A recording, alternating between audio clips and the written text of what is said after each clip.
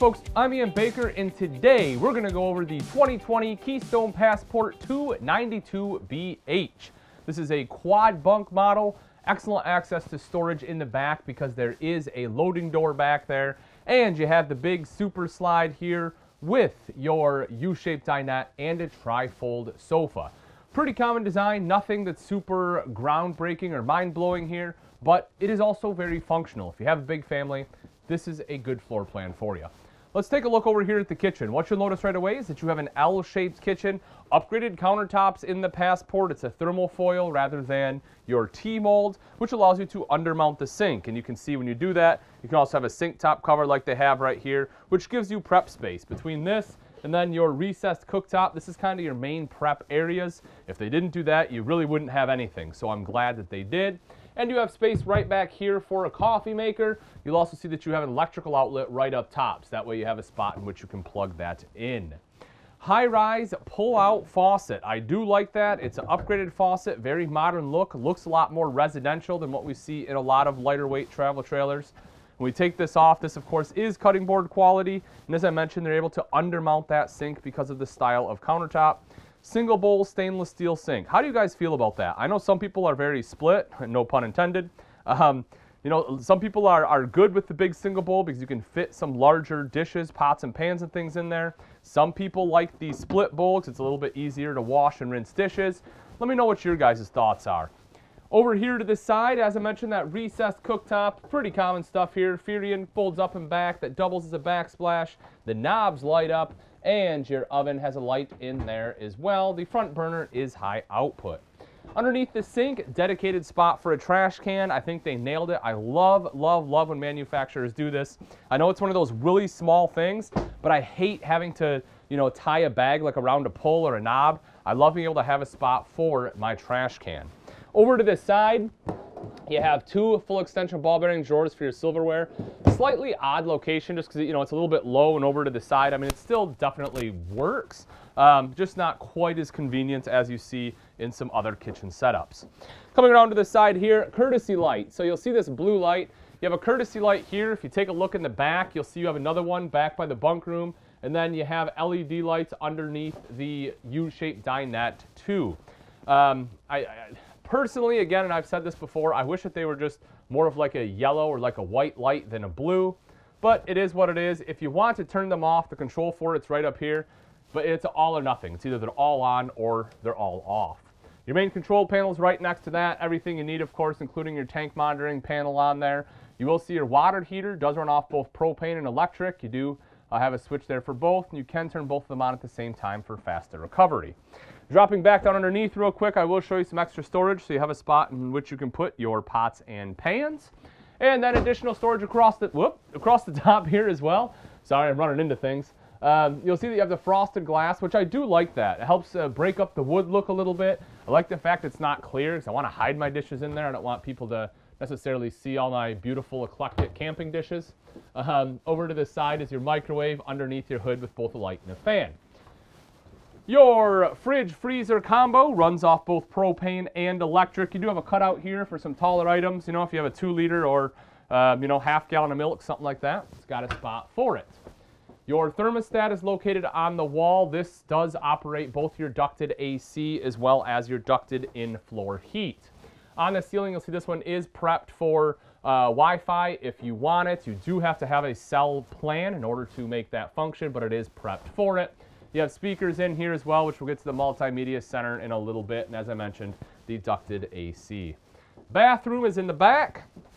I'll take a seat right back here for you just to kind of show you the space. So I'm 6 foot tall. It is, you know, a little tight on the right-hand side here. You'll see that I'm kind of rubbing on the wall. The left is better because they did cut this out. If they wouldn't have, it would be super tight in here. But it is manageable. It can do what I need to do. Have a little bit of storage space there as well as right down below. Open this up, you'll see some good space there too. If you have a really skinny trash can, I have one at home that I have next to like my laundry machine for, you know, lint and stuff, where it's kind of oval and skinny like this, and that would actually probably work in there. You have decent sized countertops right up top here, electrical outlet over to the side, mirrored medicine cabinet. I like the fact that it is wood, not a plastic one. You know, again, in a lightweight camper, a lot of times they'll go to like a plastic. Of course, a vent fan up top, LED lights, a tub, which I also like having a tub in a bunk model because if you have smaller kids, you want to be able to give them a bath. This lets you do it. As far as the height, without the skylight, you can see I can kind of step back here. I'm 6 foot. I am touching, well, my hair is kind of puffed up, so maybe not, but pretty close there. With the skylight, it does add a little more, so you might be able to be like 6'1", still with a shower in here without ducking down. Much taller than that, though, you'll probably have to bend a little. Making our way back out, we'll come into the bunk room. Quad bunks in here, 300-pound weight capacity. As far as size, I'll take a jump in here. Not bad, right? So as you can see, well, I'll kind of scoot all the way up to the top. So if I had a pillow here, my feet are basically just about touching. So at 6 foot, I can make this happen. Again, if you're much taller, you probably have to curl up a little bit, but has the weight capacity, has the length for normal. 6 foot adult. I say normal like there is a normal height, right? You'll see windows on both sides here. You also have the door right down below. This is awesome. So I'll show you this when we go outside. Oh, I'm losing my mic there. But right here, you'll see the hinges. This folds up. And if you haven't seen it before, this opens up, gives you a ton of awesome storage space when you're traveling. I really like this too. You have a spot to hang clothes in the back. Far too often, bunk models do not have that. I'd have to put a hanger in here. It looks like it does have enough depth that the hanger can actually fit in there normally. I wouldn't have to turn it, but don't quote me on that. I haven't tested it. I'll have to bring a hanger with me next time and give her a test. And then underneath, you can see you have a little bit of storage space there too. Right up top, TV connection. So if you want a TV in here, that's the place to do it. And then everyone can have their head, kind of at this end, so everyone can watch the TV at the same time. Kind of the same thing over on the other side here. You will see that, you have, again, decent width bunks as well, which I always enjoy. So that way, as I mentioned, if you do have adults, you're not feeling like you're super closed in. So make our way right back out. This is a versatile closet. A lot of the Passports have these, just about every one I can think of. You'll see the hanging rod up top, removable shelves. So here, if you want to use it as a linen closet, you can do that. If you need extra clothes storage for the kids' room, you can do that too. Pantry, whatever you need, you have that versatility, that flexibility there. And then we get into the main living area, U-shaped dinette. I do like the fact it's a leatherette on the bottoms at least. I kind of wish some manufacturers would go to like a, kind of like a basic cloth back, something that's not too, RV-esque, if you will, right? But something that's just a little bit more stylish, so you can throw like some throw pillows in there, make it a little bit nicer rather than just the leatherette look. I know a lot of manufacturers went to that. I do like it on the base though, because it is easy to clean, especially in a bunk model when you have kids. If they're gonna spill stuff, it makes those seats easy to clean up. You can see that blue light underneath. Again, you can turn that off if you so choose. This table does drop down into a bed, so it makes a nice large bed where 2 adults can sleep, which is great. As far as seating, folks, just like most U-shaped dinettes, you'll get, probably 4 people in here. Any more than that, and you'll be really cramped on the leg space, but 4 people, you should be able to manage. It's a pretty good-sized table here as well. Underneath the seats, you have somewhat easy access storage as you have this swing-out door. Now, granted, if you put stuff way back there, you're going to have to get down, kind of on your hands and knees to get to it. But that's probably still more convenient than having to lift up the cushion to access it. In lieu of storage, you'll see they went with larger windows, which again, we see a lot of manufacturers doing that, kind of last year, coming into this year, helping to bring more natural light into the camper. And then you have a tri-fold sofa. So this is great. Not only is it comfortable to sit on, but more importantly, this also folds out into a bed. This can also sleep 2 adult guests. So I really like that because in a bunk model like this, let's say you just have 2 kids, and they want to bring some friends, or you invite your family friends and they have kids. That way the kids have space, the adults have space. This camper really just allows a lot of flexibility with the sleeping space. You'll see right down here, you have an electrical outlet as well as a couple USB ports. So if you need to plug in, phones, tablets, whatever it may be, you have the ability to do that. And while you're sitting here, if you want to watch TV, you can certainly do that too. Multimedia center right down below. This one is Bluetooth capable. It controls the speakers in here as well as outside. You'll also see the HDMI port so you can plug in some auxiliary equipment. So if the kids want like a gaming system, something like that, not that you'd have it out here, you probably have it in the back, or maybe you want a DVD player, you can plug that in too. Storage both on the bottom and up top. I'll open it up. It's nothing too extravagant, but it does the trick. Then if we make our way into the bedroom, so one of the things I do love about Passport bedrooms are the bed. This is a 60 by 80 residential queen size bed. So That way your feet aren't hanging off. Another thing I really like is the nightstands. A lot of times manufacturers just have a really thin panel right here, and if you try to use it to, whoops, God, I'm hitting everything. If you try to use it to get in or out of bed, you know, normally with that thin panel, you'll just push your hand right through it, which nobody wants. With this, it actually has some support. You can put your CPAP machine on there, plenty of room for, you know, like a bottle of water or something at night, which I have to have. So again, I do like it. Right up above that, you will see your mirrored wardrobe. You have a hanging rod there, little shelf up top, plus the shelf connecting the two, and this has a decent amount of space. I mean, obviously not all the way in the back, but right up front. You can put some stuff up there. Whatever it is will obviously be open, so maybe you just want to put some decorative stuff up there rather than close. The option is yours. Down underneath, it is worth mentioning, you have electrical outlet there and USB port, so if you need to, you know, again, plug in a CPAP machine, something like that, you can. You'll see you have actual slider, not fully pocket doors because, you know, they're not pocketed into a wall, but a sliding door rather than a curtain, so you get a little bit more privacy. And if you want, you have space to install a TV here in the bedroom, so that way when you do close it down at night, you're able to watch a show. Now that we've seen the inside, let's take a look at some of the outside features on the 2020 Keystone Passport 292BH.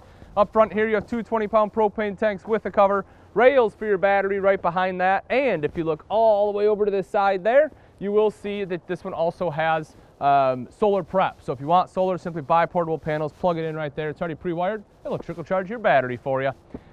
Diamond dash plating coming up the front, helping protect that front end from rocks and debris that may get thrown up by the tow vehicle. And when we come around to the side, you will see the pass-through storage. You have a covered hinge on here so you don't have a bunch of rust coming down, and it's a magnetic catch. That way as the kids come and go to shut that, it's not going to snap a plastic piece off or anything.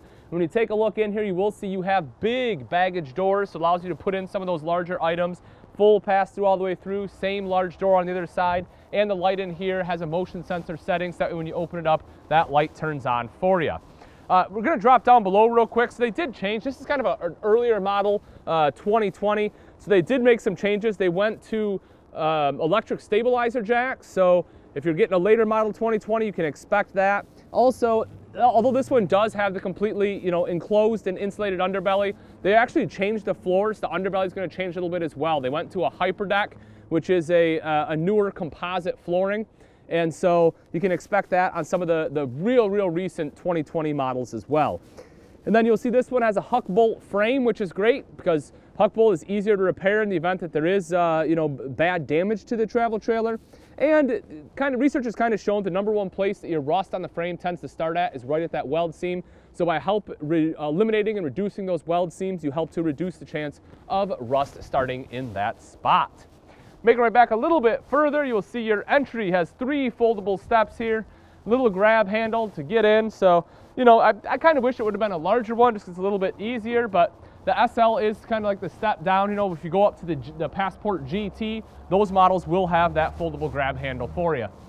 You'll see the power awning, touch the button to roll out, same thing to go back in, LED light strip on there, a couple outside speakers that are tied to that multimedia center inside, but that unit is Bluetooth capable. Electrical outlet, need to plug anything in, that'll be the place to do it. You'll also see black tank flush, very convenient feature to have. That way instead of having to stick a hose down a toilet to wash out your black tank, you just stick the hose right in there. That black tank has sprayers built into it and it'll wash it out for you. Down underneath, this one has what they call load equalization axles, basically a fancy name for a spread axle system. By having spread axles like that, they have a little bit wider wheelbase, you tend to get less sway when towing this down the road. And as we come to the back, you have my personal favorite part about a bunkhouse, dun dun dun dun, the outside kitchen. You'll see you have your refrigerator right over to the side for your condiments and beverages, storage up top here for your paper plates, maybe some solo cups, things like that.